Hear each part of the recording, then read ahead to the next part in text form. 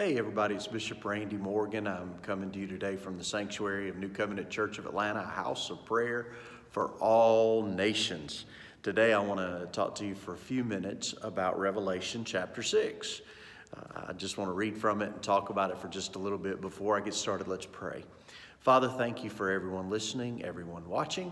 I pray right now for each one of them. I pray that you give them supernatural, revelational insight in Jesus' name. Amen. Amen. A lot of people are very nervous about the book of Revelation, but when I teach on it, one of the very first thing I say is it's the book of Revelation, not the book of I'm trying to hide something from you.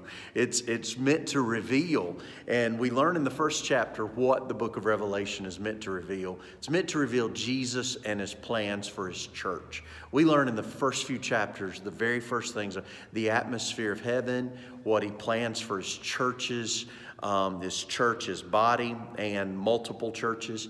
And we have to be able to look into the book of Revelation and not just look way off into the future. I think that's one of the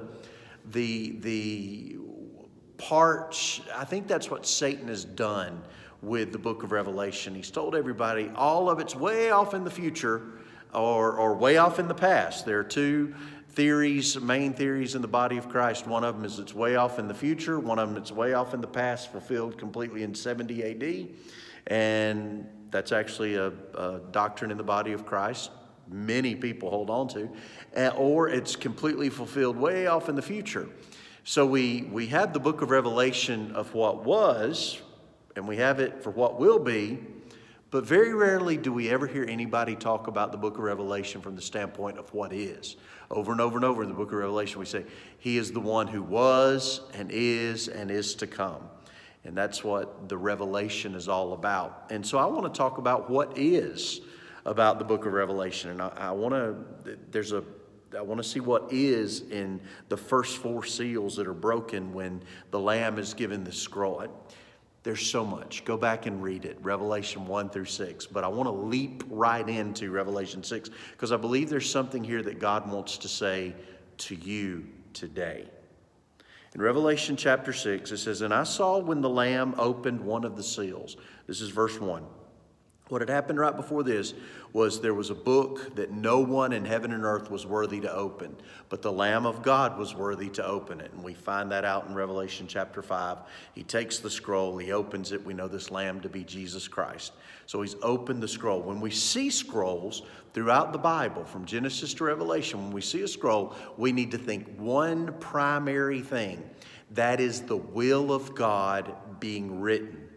We should think along the lines of the Bible. We should think along the lines of spiritual scrolls, which are prophetic utterances.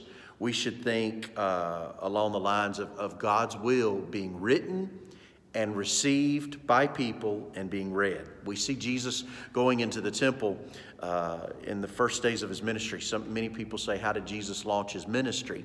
They think it was at his baptism and when he received the Holy Spirit. That's not when he launched his ministry. It's when he went into the temple and the synagogue and unrolled the scroll and read from Isaiah. And he says, this has been fulfilled in your ears today. The Spirit of the Lord is upon me because he's anointed me to preach. That right there, Jesus used the scroll. So we see here that a scroll in heaven, the will of God, the written will of God, was sealed up and nobody could unseal it or break it open or reveal the will of God, what God wanted his church to see. But the Lamb did. So he says he opened the seal and I heard like the noise of a thunder, one of the four living creatures saying, come and see. So God wanted a human to see what was being revealed. And I looked, and behold, a white horse. So the first seal was broken, and a white horse comes out, and he who sat on it had a bow, and a crown was given to him, and he went out conquering and to conquer. Now, that's the first seal. We have to ask ourselves, what is that about? Okay, so a scroll is broke open, and all of a sudden, out from the spirit realm runs this white horse, and a person sitting on it that has a crown and a bow, and he's going out to conquer and to conquer. Conquering and to conquer. We ask, who is that? I believe that that is the Antichrist. I have a lot to say about this, but I'll sum it up like this. The Antichrist is not some guy named Damien from the movie The Omen that's coming with a stamp in his hand to stamp people with 666 on their forehead. That's not what it is. In the book of John, 1 John, we see that God spoke through the Apostle John to the church and said, there are many antichrists already in the earth. The spirit of the Antichrist is already present. Antichrist is exactly what it means, anti-Christ. This is not about Starbucks and Christmas cups. The Christ anointing that was on Jesus was there because of Isaiah 10:27. The anointing removes burdens and destroys yokes. The Christ anointing is to remove burdens and destroy yokes. So the Antichrist is a yoke creator and a burden placer. Okay, and I could go into a whole lot about why I believe this, but I'll just summarize it with this. You'll know a spirit by the company it keeps. Out from behind this horse runs war, famine, and death. If the first horse was Jesus, the next three horses would have been peace, provision, and life. I could give you dozens of scriptures right off the top of my head right now that I could confirm that with, but I'm just not going to do it because there's not enough time. But we see this first spirit being revealed.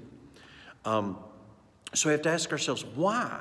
Why is God revealing this? Why is there this sacred book and that God, through the Lamb, Jesus, breaks it open and reveals? Why are we seeing this? Wouldn't you think it'd be something good and wonderful and precious and just sweet and all that? No. There's a war.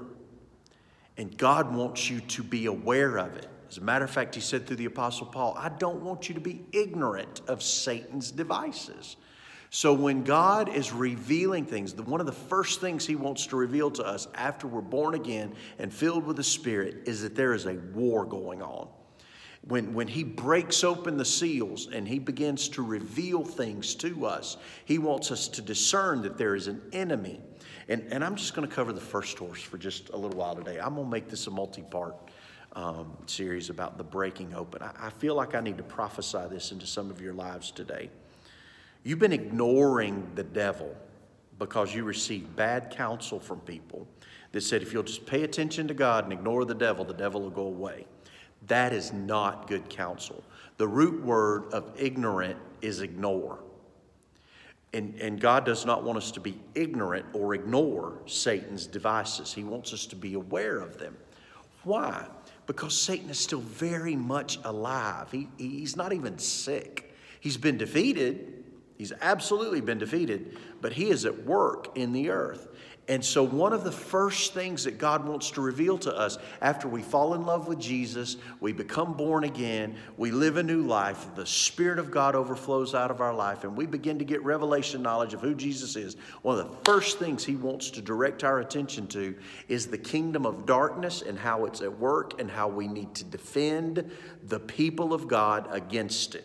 How we can deconstruct the enemy's territory, how that we can go in and apply the cross of Jesus Christ into territories and areas. He wants us to go to war. He said our war is not against flesh and blood, but against principalities and powers and rulers of wickedness in heavenly places. If you are not aware of a warfare, then you are not as close to Jesus as you need to be. The closer you get to Jesus, the harder Satan's going to fight you. But not just you, the people around you, the people that you just walk through Kroger, and there's a war going on in the spirit. We need to understand this antichrist spirit is trying to place yokes on people, trying to place burdens on people. He's creating yokes and burdens. And we are the people of God anointed by Christ to remove burdens and destroy yokes. So why in the world, when in the heavenly realm, when we see this panoramic view of the throne of God and this glorious occurrence, and all of heaven celebrates because the Lamb takes this scroll and breaks it open, and he's found worthy to break it. And that first seal is broken, and then all of a sudden we see a principality and a power. And we wonder, why isn't God showing us something sweet and tender and all of that? It's because He loves us enough to reveal to us that there is a war and that we are called by God to deconstruct the kingdom of Satan, to come against it and to set the captives free. The spirit of Antichrist is very, very real, and it's very much at work. You need look no further than your Facebook thread to see that Antichrist is at work in the earth today. And I'm not talking about a president of the United States. Right-wingers said Obama was the Antichrist. Left, far left, saying Trump is. People will say, it's as far back as I can remember, I've heard presidents called the Antichrist. Quit looking for a human being to be the Antichrist and start looking at what really is. And it's a spirit that places burdens and yokes on people's lives to destroy them. The first thing that was revealed when the scroll was broken open in Revelation chapter 6 was this Antichrist. I know that it's not Jesus. Some people have argued that it was Jesus because he rode on a white horse. But if you go to the end of the book of Revelation in chapter 19, you see that yes, Jesus rode. He had a crown and he rode on a white horse. But he had a sword, not a bow and arrow. The sword of the Spirit is the weapon of Jesus. This bow and arrow is something, it shows a counterfeit, like he looks almost like Jesus, but he's got the wrong weapon. And that's the spirit of the Antichrist. It looks like Jesus. It sounds like Jesus. If you're far enough away, it'll appear to be Jesus, but it ain't Jesus.